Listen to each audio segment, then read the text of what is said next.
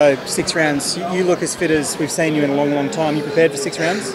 Yeah, look, I've trained hard. It's a lot different when you're in there though. Like you said, I haven't gone 6 rounds, so look, it's going to be a massive test. Everything's in his favour, like he always wants. So look, at the end of the day, I've got nothing to lose. Everyone's expecting him to win. He's expecting to win, and I know all I've got to do is land one big punch, and that changed the whole outcome of the fight. So we'll wait and see tomorrow night. You've always backed your power, but how much does catching him in the first fight give you belief that you can do it again and finish him in the second one?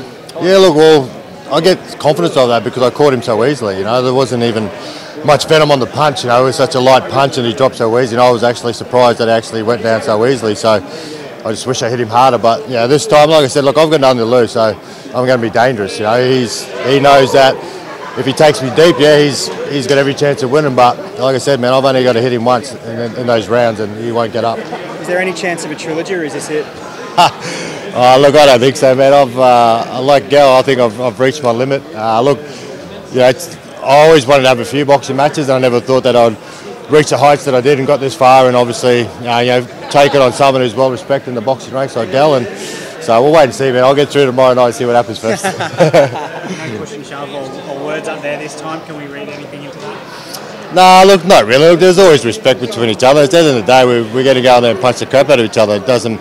You can push and shove and say all the words that we said over the last couple of days. At the end of the day, we've got to go in there and punch each other. And we've both got young families, so we don't want no one to get seriously hurt. This sport's, someone can get seriously hurt, but at the end of the day, he's coming to knock me out. I'm going to come and knock him out, and hopefully I knock him out. He doesn't get me to knock out. So look, wait and see, man.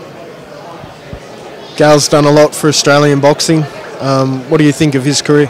Oh, look, that's one thing I'll never ever, say anything negative towards Gal. What he's done for Australian boxing. You look at guys like Anthony Mundine, what he's done when he first came over to rugby league, the boxing. 3-time world champion.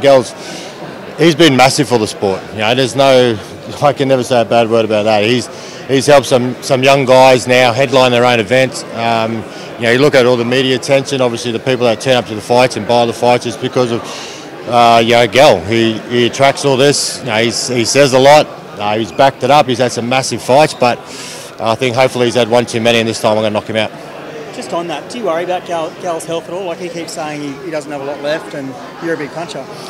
Oh look, I'm human, man. Like I said, I don't want to see the guy seriously hurt. And like you said, he's had some big fights. You hear things that he's struggling with headaches and stuff. So look, I'm not out there to seriously hurt him. And he's got a young family like I do. And we both want to go home to our kids. That's more important than anything in this world. And look, to be honest, I just want to hit him. That hits him enough so he doesn't get up, and he gets to go home with his family. I'm not a nasty person. I don't want to seriously hurt him. I just want to knock him down so he stays down, and I win the fight, then we can have a beer together. So a nice knockout.